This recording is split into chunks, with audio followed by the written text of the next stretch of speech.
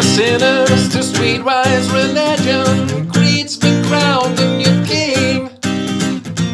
Hollywood dream teams, yesterday's trash queens. Save the blessings for the final ring. David! Take a ride on the wire.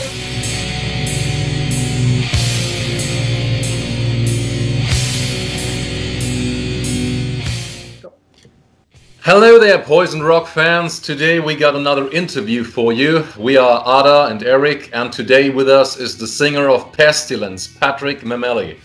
So, Patrick, thank you for being with us. Pleased to meet you. First question. Pestilence and you, Patrick, are pillars and legends in the death metal scene, but as you know, there are always new fans. So maybe for them, could you just give a brief introduction about Pestilence, what you are all about? Wow.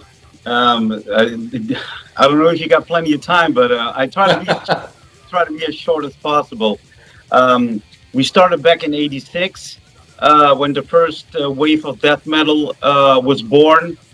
With bands like Death and Morbid Angel, and Deicide. When these bands are all starting, we started as their counterpart in Europe. Yes. So we got signed to Roadrunner Records, which are no longer. They kind of disappeared, but that was one of the hugest labels back then, and we were the first Dutch band ever to be signed by them. And so we were able to record Malleus Maleficarum, which a lot of people think it's one of the best thrash albums out there. From the beginning, we were growing up as 16-year-olds, 17-year-olds, and trying to exploit the world of death metal, which did not have the name death metal at that time. Like Jeff Becerra came up with that name back in the days. And we learned about those bands through tape trading. We got a chance to record, for Roadrunner. And the rest is history. We're about to record our 9th album now. So we've been here for 30 plus years. Oh my God, it's amazing. That's amazing. You started your career as a thrash metal influence, death metal influence, but your sound changes in brutal death metal. And back then, how was that death metal scene in Europe, in Netherlands, and it was different from Florida or Sweden? Well, I'm never a person to adapt to any scene at all, so I'm not quite. I don't quite know what a scene looks like. Mm-hmm. I mean, back in the days, people came together, at parties or at people's houses, and they listened to metal music. That was the scene back then. There was not like groups, hordes of people listening to metal. There was just like a select few minorities that were listening to that music in the place. And back then it felt way more like a family, whereas now you can listen to brutal slam or death metal and look completely different. Yeah. So it's because of the internet now. It's where there is a different kind of belonging to a group. I mean, you can have friendship with people all over the place and never meet them, right? Yeah. So back then it was just a few friends, and then when you go to a different city to do a show, for example, a lot of the times it was not like they embrace you. It's more like jealousy, and they hate you because they wanted to be the best death metal band or something like this, Yeah. So it's the same in Italy. People from Verona, for example, don't like the people in. They don't like the Sicily, right? Or they don't like the people in Sardinia because they're different, And this is the same with music. It's like it should be something that is embracing and be a big family thing. But you couldn't speak of a scene back then. It was just like sporadically there are some people, and you can recognize them. They have leather jackets on and long hair. That's it. Yes. Now you don't recognize them anymore. Only the old guys you recognize. They still look the same. Yes. Yeah, that's fun. Wasn't it? Yeah, true. So, you already spoke about Malleus Maleficarum as your debut album. Also, we know that basically it's the instruction book of the Holy Inquisition. It's that damned book. Was that historical background the entire influence for the songwriting? Was there something else? Could you just tell us a bit about this early album of yours? Okay, well, I can only speak about the musical part about it because the texts were written by Marco Fodes mostly. Okay. And I think the lyrics they have to fit the music, Sure. and the image you want to portray in your music. And we figured we didn't want to be a band like for example, Cannibal Corpse or Deicide that spoke about Satanism and Satan and stuff like Yes. that. We always try to be a little bit different. With our musical taste and also about our lyrical views, and I think that Malleus Maleficarum about that's it's the book of the Holy Inquisition. This is stuff that really happened back in the past, so that's why we took knowledge of it and we looked it up, we studied it, and that's why we used it for our first album. Yes. So was the music there before you actually chose that historical background? The music is always there first. Yes.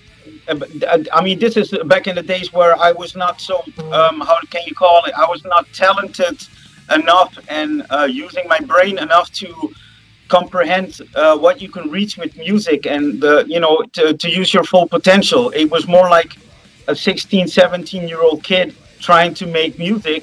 Yes. And while there were other bands exploding, like Creator, Yes. Infernal Majesty, all these bands that were coming out, and we're trying to be as good as they were, to be like the Dutch answer to all these guys that were trying to do the same as we were doing.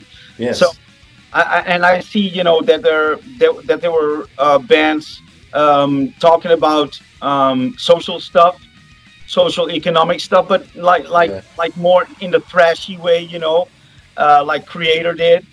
And then there was bands that were talking more about like the morbid side, like Morbid Angel talking about Satanism at some point. And then you have other bands like Cannibal, they have only gore lyrics. Yes. And absurd lyrics. And I told Marco and I told Martin that we need to back down from these statements and try to do your own themes and other stuff that to try to be as original as possible. Yes. Because at that time there were so many bands singing about the same stuff, and now I'm happy that I didn't do that because I'm 52 and I don't want to talk about fucking a zombie or something like that, which Yes. is just ridiculous, right? Yeah. I mean, your career, your songs was covered by many bands, like for example Suicidal Angel that we are going to interview soon. They covered one of your songs. You've been inspiration for all of that trash metal band, so I think you succeeded on it, so that's great. It was the right thing to do. Yeah. Well, the funny thing is when you say stuff like that, and I hear it all the time in interviews that a lot of bands got influenced by Pestilence, and then I always wonder, why isn't Pestilence as successful as some of these bands out there that have been there as long as Pestilence has? I mean, I think it has to do with the fact that the fans expect something from a band, and then they want to keep that expectation in the same direction going.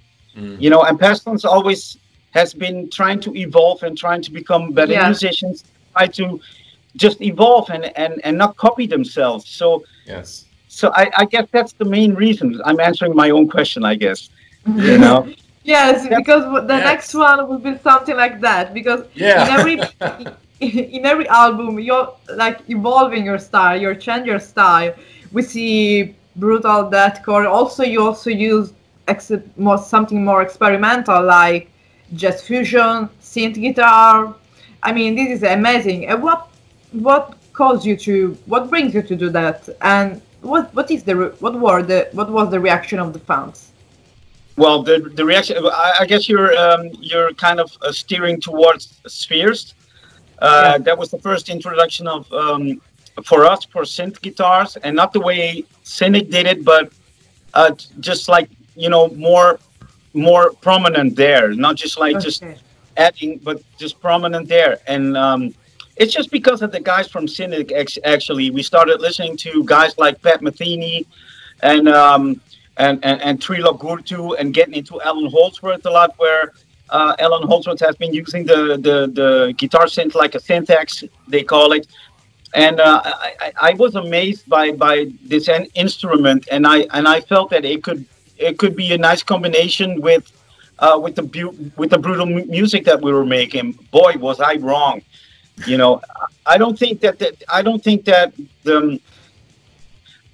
the purity of metal, right? The purity of metal has boundaries. So as soon as you step out of that boundary, it's not called metal anymore, or you will lose a lot of fans inside the metal scene. So we lost a lot of fans with creating this album, and we also lost our record company, which we actually really wanted, because at that point, Roadrunner was not as supportive of us anymore, and we needed a ticket to get out.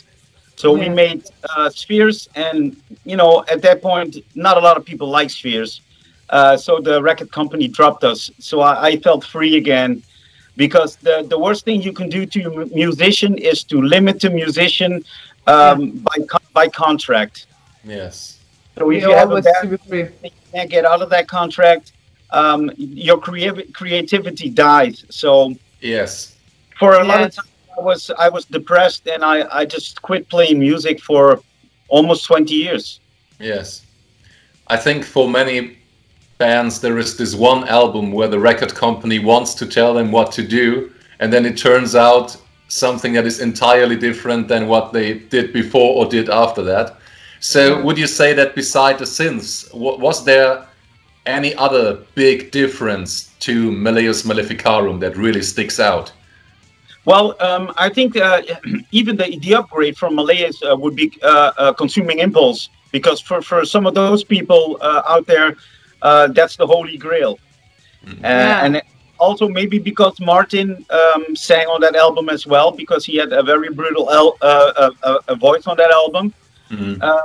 And then came Testimony, and that was again a little bit different, but still very brutal. And I think that Pestilence may be one of the first bands to create melodical death metal. Yes. To have, to use choirs and violins and other kinds of stuff. But mainly for me is when I create music is not to listen to metal. Okay. If you do listen to metal, being like me, I absorb a lot of information, musical information. So if I listen too much Suffocation, my wrist will sound like Suffocation, and I don't want to Yes. do that, right? Yes. So I don't listen to metal at all, and I try to focus on good musicians, and good musicianship mostly is found in jazz. So jazz and fusion, I mean, just come on, look at the drummers there. The drummers are really just something. Absolutely. Yes. Yes. Yes. What triggered Sean Reinert, God bless him. This is what triggered Sean Reinert into, creating the drums for Human, Yeah. which became a standard. It's because he listens to jazz drummers, what gave him that style and then metalizes it into something, mold it into something else, and that was like that was a golden goal. So people accepted that, and from there on, the game changed. And I think now it changed for the worse, because now you have these bands out there that try to blast beat like 300 BPM, Yeah. but they use technology to fake it. Yeah. Oh yeah. Yeah, so there's just a few guys that can actually pull it off, and those guys I respect. The other people that use technique, I don't respect that much because they're using too much technology to create what they're creating. Same Yes. goes Yeah. for guitar players. There are just a few out there that are really good, but most of them they create their music within within their computer or sequence or any DAW you want to talk about. Yes. They have Cubase, they have Pro Logic, they have all these things, and they think that they're the best producer in the world. And they copy and they quantize their riffs and they do everything to make it sound really, really, really tight. But most of the time, it does not sound real anymore. It just sounds computerized. Yes. Yes. So after Sphere, you split up and you Yeah. take a break. May I ask you why, what happened, and for this? Well, I told you I was very depressed with the fact that Roadrunner did not give us any chances anymore because they were signing so many death metal bands after us that they kind of lost. They lost. They lost us because we are trying to do something as well, and they're contracting all these bands, so they have to focus on every band Yeah. and not focus on Pestilence anymore. I mean, the bands that they had, there was not enough. They had Deicide, they had Obituary at that point, they had Pestilence, and they had a few others, and that was it. And then came all these other bands along, and then they put so much money into those bands, then Pestilence got a little bit forgotten, and that's where my frustration started. That's when I made Spheres, and then well, the record, didn't do well, so I didn't have any contract anymore. I lost my faith in metal and in record companies, so Yes. I just quit. I just had a regular job, trying to survive like most of us guys are doing right now still. Yes. But we are good that that you are here. It's an honor. So Yeah. Actually, you began again in 2008. So Pestilence was formed again. Was this a rather spontaneous decision back then, or had it been your plan for a longer time? And how was it to come back together after all of this time? Well, not a lot of people know this, but like I said, I don't listen to metal that much, but I try to keep up with what is happening, so I'm not a complete idiot and fool like oh, what's happening and I don't know. Yes. So I do know which bands are hot and which bands are not, right?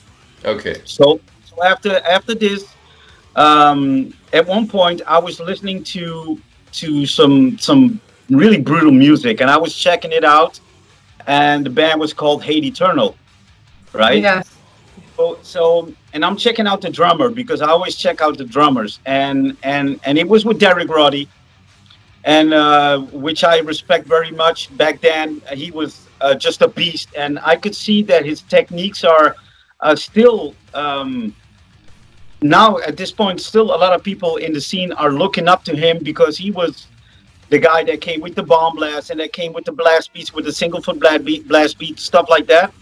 And that kind of got me fired up. I'm like, wow, man, I kind of got myself into the brutality again of and the essence of what death metal is. Yes. The pure brutality of it. Obviously, I don't want to sound like Hate Eternal, but their vision and their brutality, sparked a fire within me. So I kind of felt like, wow, maybe it is time again for me to create music again. So that's what I did. that's amazing. Very And cool. after you return to the metal scene, you released two albums. What could you say about this, like Resurrection, Macabre? What was the experience of having Tony Choi as bass player? Well, I did know Tony Choi for Testimony of the Ancients, and then we kind of lost track, and he went his way with Atheists and stuff like that. So when I asked him if he was available to record Resurrection and tour with me for this, he was very enthusiastic about it. You know, I played him the songs. He was like, "Wow, those are some crazy riffs, right?" And that's he kind of liked the style because it was so pure. Because back in the day when we started, you had other musical, let's say, musical styles that are kind of not entwined, but kind of a little have some similarity, like the good old punk music and hardcore music, like Yes, right. yes, yes. Um, when I was younger, I'd rather go to skinhead parties or hardcore parties because the people there were so much more into being real than having long hair and looking good and wearing the nice metal shirt and being jealous of somebody that has a different metal shirt than you. Oh, I want the shirt. Well, look, man, I don't care for any shirt. For me, that has no impact. For me, the impact is the feeling you get for the music, right? Yes. And spontaneity behind it. And I found that when you go to a hardcore punk party, the people were just really, really crazy. Yes. There was a moshing going on, not like in the metal scene, because in the metal scene, it's different, right? Yes. You know, it's more like, okay, look what kind of shirt I'm wearing and shit like that. Like, Hardcore people, Yes. punk, they are crazy. It's- They don't look at your face. What they Yeah. They are Yeah, crazy, I know but some. they are And crazy, but they are real. it's not like you know, metalheads are less than punk No. or hardcore people. No, it's just a different scene, and I kind of can relate to the atmosphere there. So so when I recorded Resurrection Macabre, I wanted it to be very, very brutal, and you know, since I was listening to Hate Eternal, I felt that Pestilence should, when they do the comeback, that it should be a very brutal album. But it's still Mameli style. It's not completely different. It's still Pestilence, but with a different sauce. With a different sauce. Now we have carbonara. Now we don't have like the tomato sauce, right? Now we use carbonara. And then Yes. for another album, we use another sauce. Maybe just Yeah. olive oil and onions. I don't know.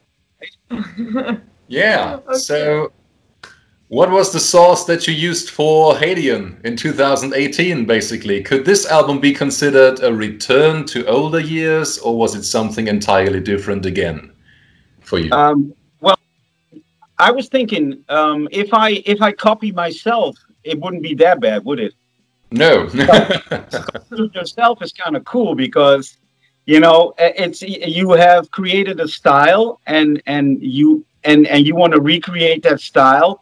Whereas in the past I've never done this, but a lot of people because you have to understand, you know, since the internet and since Facebook, I get so many requests, friendship requests, and also messengers from people all over the world, and they keep on asking about when are you doing Testimony of the Ancients Part 2? And I always have to say, well, I will never copy myself. I only do it if I can use a different sauce, and if it tastes a little bit like Testimony, I'm fine with it. Yes. So that's when Hey Dion came about. Hey Dion is again a very pure album, and it has like more like a looking back towards Testimony, really. Yeah. You know, because I'm in the middle of recordings for Exitium, and this is again a whole different ball game. It is still death metal, but it has way more groove, and the guitars are how can I say it? It's like it's really cutting like a knife, you know. Okay. Yes, because we're not like one of those bands that want to tune down so low that the guitar is lower than the bass guitar, for example. You know, Yes. we did that on Obsideo when we were using 8-string guitar, and that was then, and this is now. I'll probably never go back to 8-string with Pestilence because, especially live, it's very hard to reproduce what you did on the album because Yes. of because of the frequencies. Now we're tuned back to standard E, and it feels better. We did that for Hey Dion already. You know, it's Resurrection has E standard, so we kept this. So yeah, I mean, we're always trying to evolve, and I'm always using different musicians, as you know. Yes.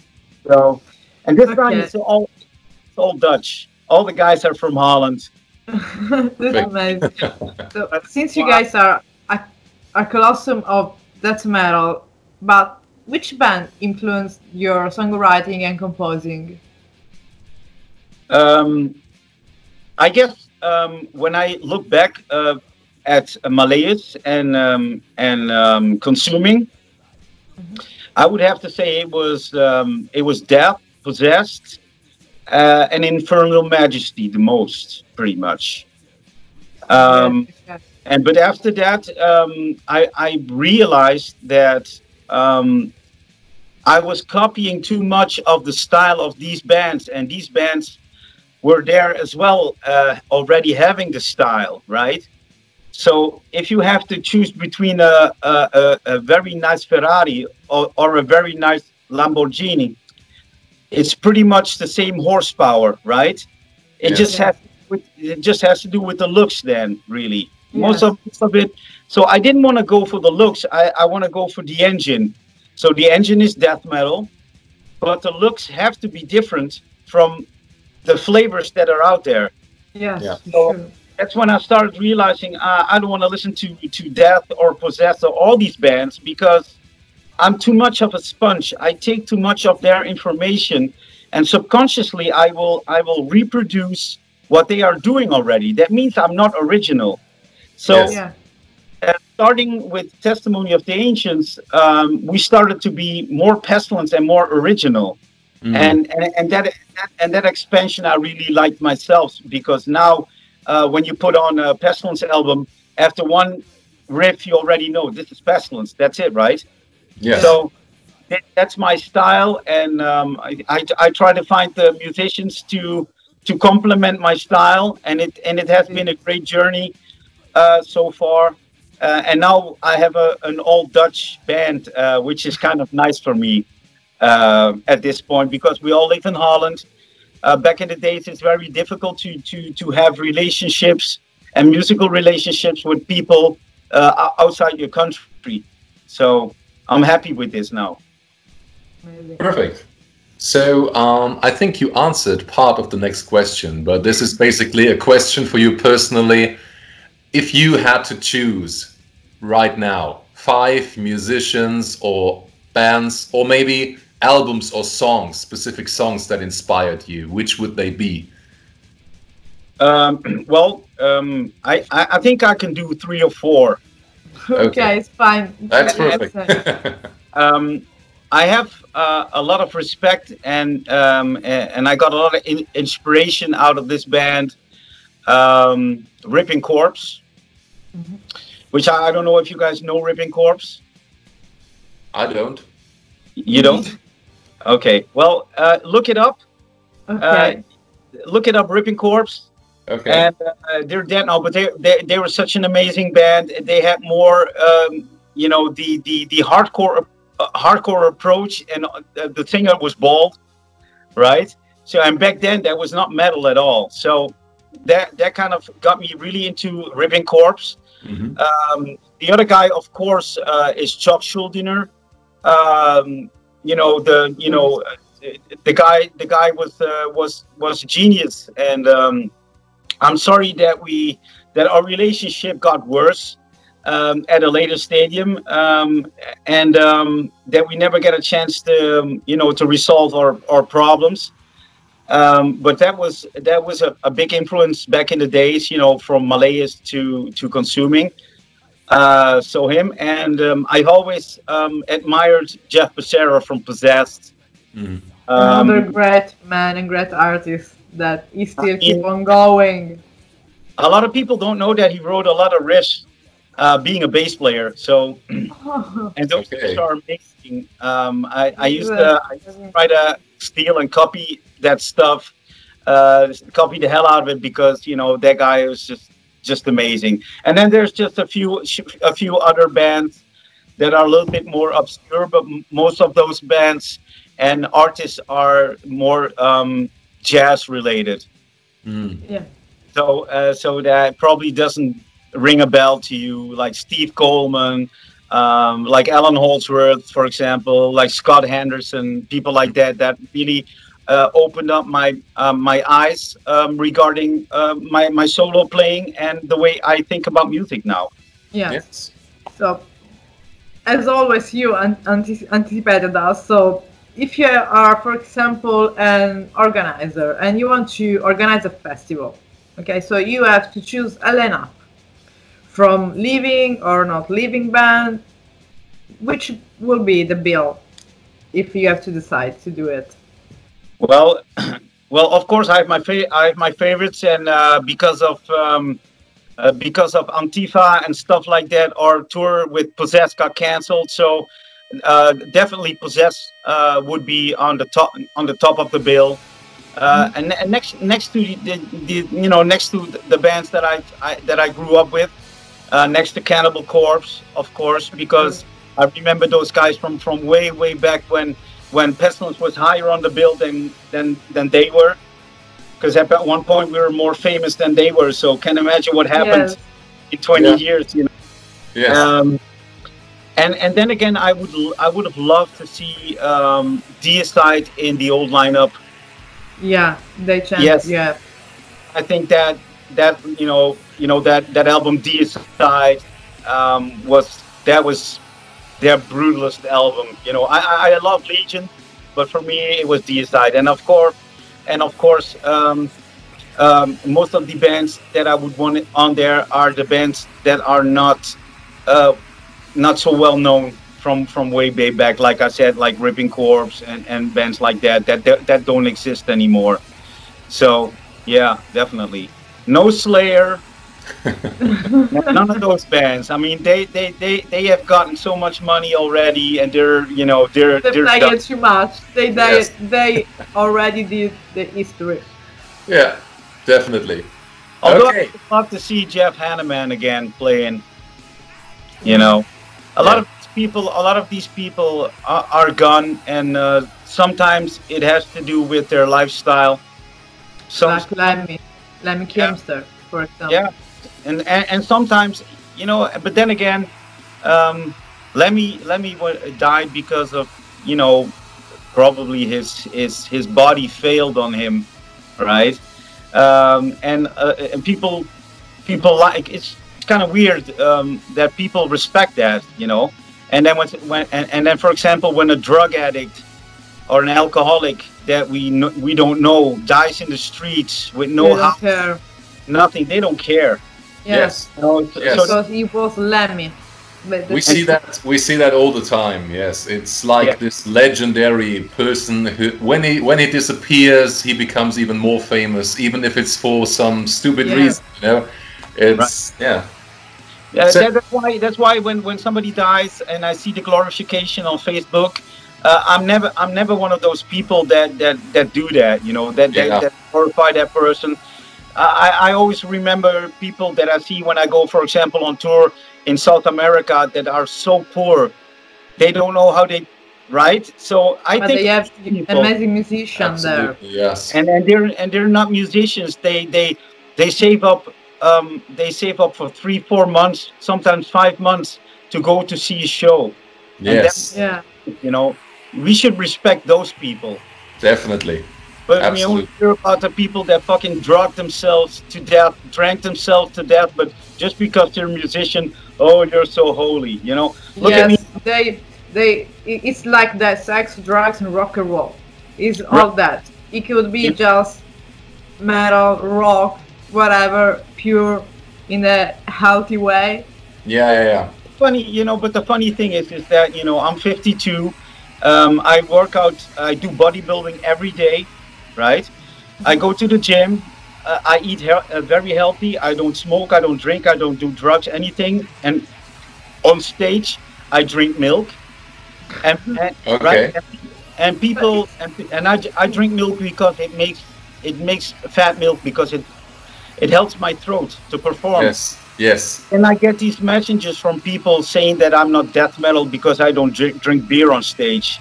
That just It's wanna like cry. here everywhere, even with when you hang out with your metal friend or whatever, and if you don't drink beer, they say, why you're not drinking? Because I don't drink. There is a reason. If I don't like alcohol. Yeah. Right. That's just what you said, that it's more an image now, right, than a feeling. Well, and the thing is that, you know, a lot of these guys that are in metal bands, they still, and they're in their 40s, right? And they still party really hard because they want to escape. They want to escape what's at home as well. They just want to go on tour and everything is a big party. But I think when you do a show and people pay good money to see you, you have to be just, your mind has to be right there. You have to, right.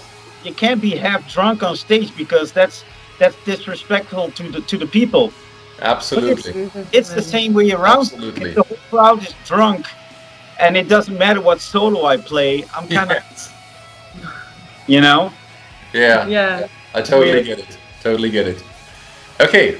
Next question. I know at the moment we are definitely in some tough boundaries for touring, you know, and playing actually. So, are there any concrete future plans for Pestilence at the moment? Well, I don't think my booker can give me insurance that I'll be playing shows next year. I know that I'm doing a show the end of this month, and only because of the fact that in that country they don't care that much about coronavirus. Yes. Okay. Right. But since most of the governments are following the how do you call it? Are following the standards of WHO, which are a bunch of fucking criminals. So you can't trust these people, but yet the governments they take over their rules and they implement their rules on the society, right? And we are, especially the musicians now, we're half out of lockdown, but sometimes you can't even travel. Yes. Because Look at us. Look at they me. can try to. I'm in a small island. I can go anywhere. I'm blocked here. Yes. So do you understand what I'm trying to say? It's like I don't know what's gonna happen next year, because what they're trying to do is that they're trying to sell us, because I think coronavirus is bullshit, right? I think it's a big hoax. Yeah. I haven't met anyone that has corona. And if you are tested and you're tested positive and you feel nothing, what is that? That then, okay? Yeah. Some people have Who knows? tested, they say, okay, I'm tested positive. We don't even know what test it is. Okay, Yeah. so I have no Yeah, proof that's right. We know too little. It's Right. So, and the thing is that that I think that the media, you know, the media is being used to promote these rules, you know, to the world, in order to, you know, to crash the people that are trying to make money with their businesses. Yeah. Because how long can we survive? I mean, I haven't been able to play shows for over half a year now, yes. and I haven't had any money. Yeah. Nothing. I make my money through shows. That's my only income. Yes. And our government in Holland, they don't care, Okay. Like here in Italy. right? They don't care about culture, and they don't care about what culture does. If you take away music from the people, a lot of people commit suicide. A lot of people get crazy because Absolutely. when you are on lockdown,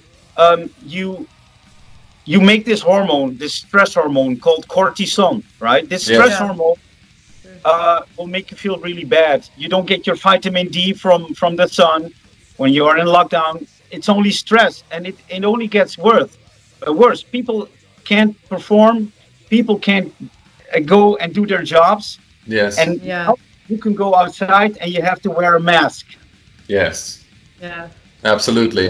Yeah, we think The thing I know about a mask is that you can't breathe through it. You hyperventilate because you breathe in your own air. Yes. It's called coal monoxide, right?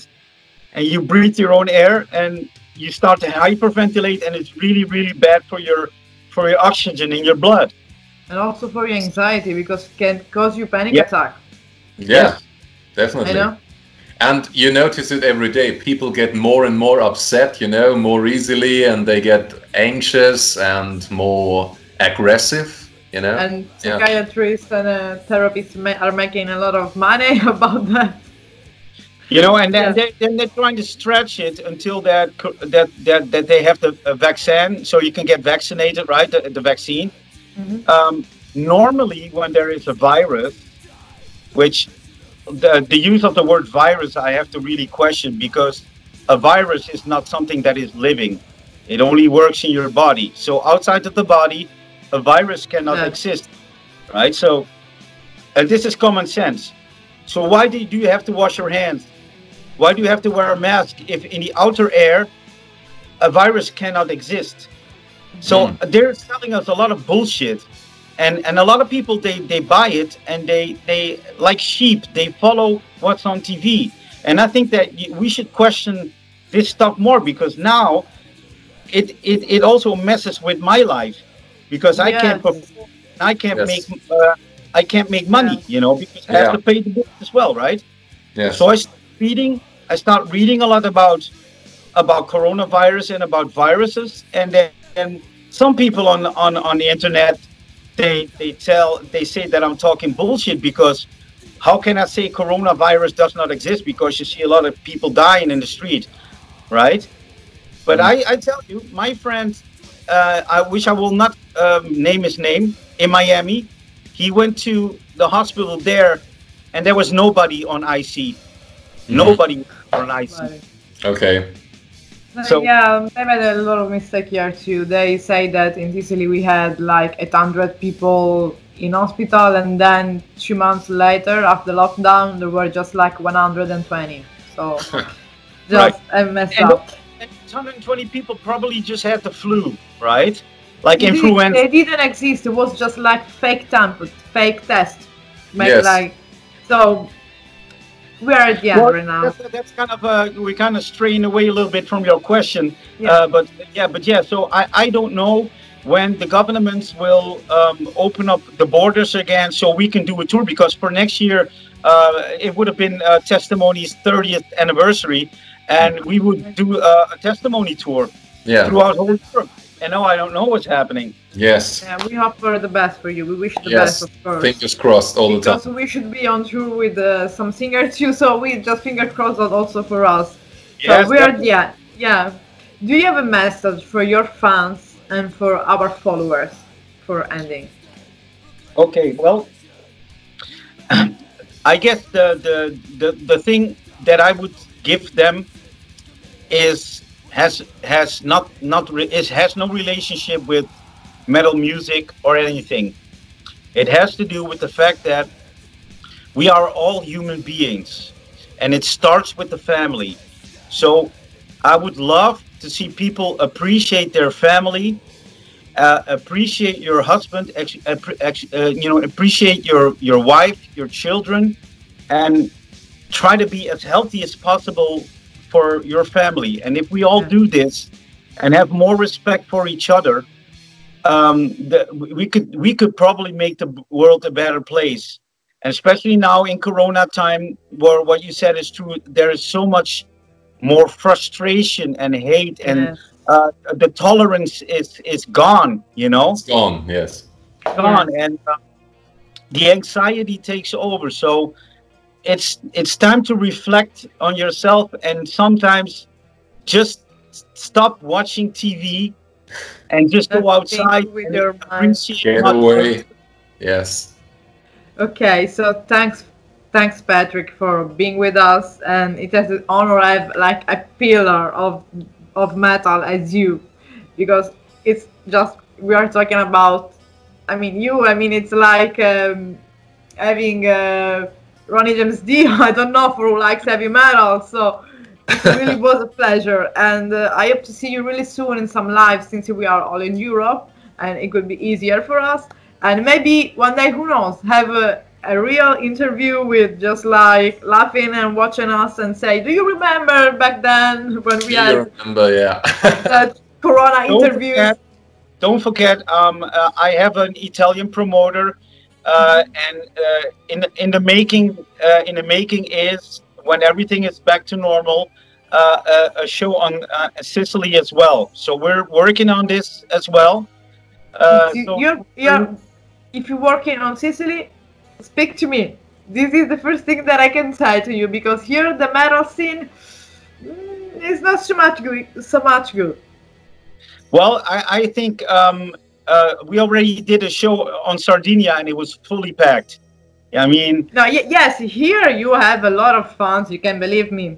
All of my friends follow you, but the fact is that there are no, that they are different organization. Everyone invited from the others. So if you ask them to join and do huge things together, since we are a big and huge island, they don't want to do it. They leave you alone. So that's why I just take my own path and say, okay, that's fine. You just do your road, and I will do mine. I will keep you in mind, and I'll have my Italian promoter. Yes, it would be. If we can work something out. Here, people will go crazy. I can assure you that, because here you can find all that metal band. Here, only play that music in Sicily. Oh, and one thing, I am taller than Ronnie James Dio. Maybe that is something. I'm a little bit taller. For sure, of course. Okay, so thank you and bye. Thank you. Stay safe and see you soon. Thank you for having me, and take good care of yourself. Eat healthy, drink. Always. I'm a nut robot. Always. Okay, cool. Perfect. Bye. Take care.